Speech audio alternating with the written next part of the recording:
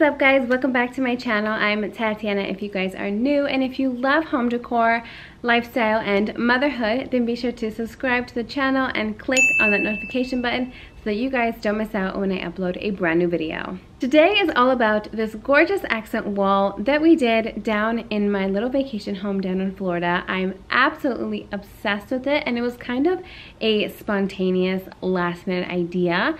I came up with this idea because this main wall in my living room is so long, and I tried various artworks and mirrors and just like different things that I could put on the wall, and it just didn't look or feel right.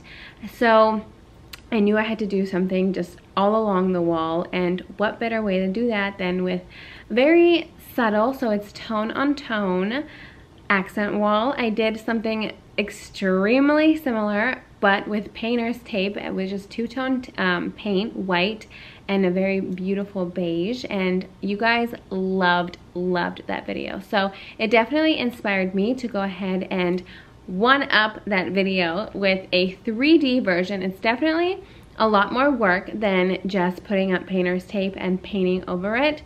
This included like 2x2s, I think, or 2x4s, like nailed to the wall, first glued to the wall, nailed to the wall, and then perfected, sanded. It was definitely a lot more work, but I'm obsessed with the results, and it's just so custom and subtle, but it's beautiful, and I cannot say enough good things about it. So here I am to show you guys exactly how my dad and I, but mainly my dad, put this gorgeous accent wall together.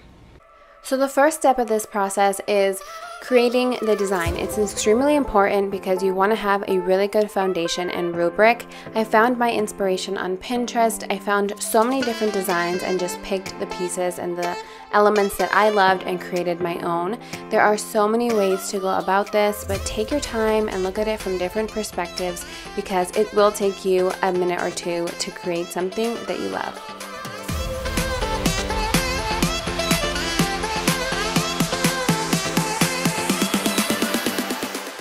These are the colors that I picked. They're all some sort of sage green, but I think we're gonna go with this one, which is the lighter one.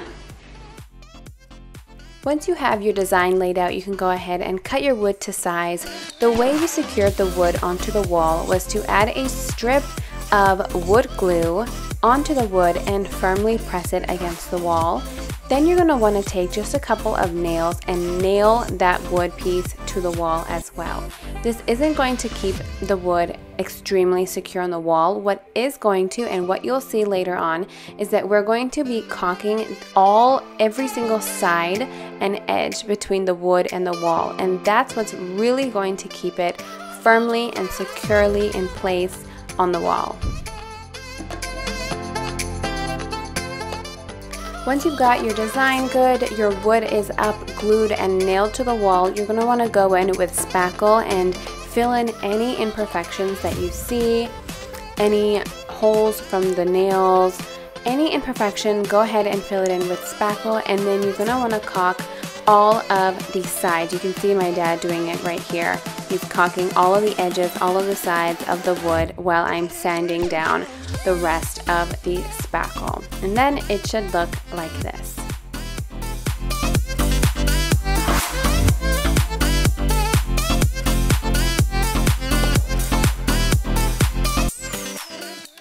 And this is the caulking product we used. Once all of that prep work is done, you are ready to go ahead and paint. So lay down your drop cloth, tape off all of the sides of the ceilings and the baseboards, and get going on your paint. You're going to want to give every nook and cranny a good solid coat, and then give the entire thing 2 even coats of paint.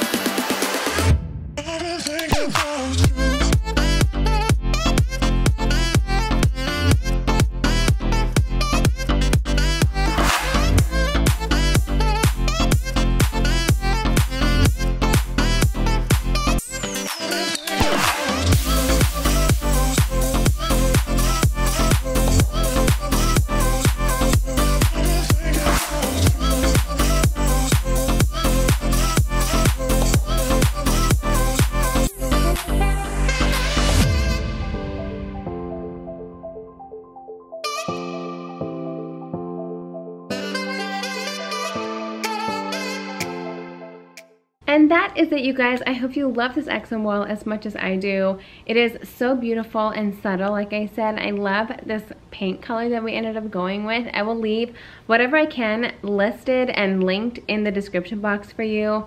I hope you guys have a lovely rest of your day. God bless each and every one of you, and I will see you in my next one.